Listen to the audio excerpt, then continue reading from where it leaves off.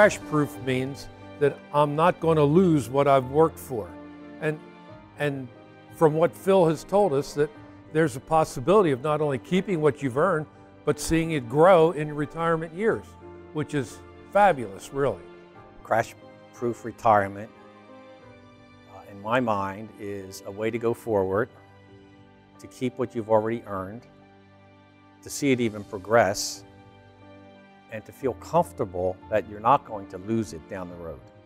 Crash-proof retirement means to me that I don't have to watch the market every single day, which I do now, in order to try to make sure that we're not losing money.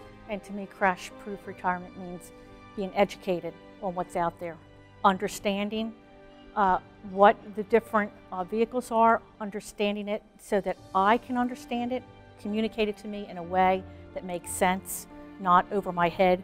And I think, you know, knowledge is powerful. You never think about them paying enough back that you can live off of. So it's not so much that you don't know they're out there, I guess, it's that you don't know how they work and how they can work for you. And I guess that my advisor would never bring them up or talk to me about them. Seeing the solidity of the investment and the guarantees that are there, just seems like we learn these things a little late in life. I wish we'd started a little sooner. You know, knowledge is powerful. So to have that information and to be educated on it, as well as feel comfortable with what crash-proof retirement would be doing for us, would be a good thing.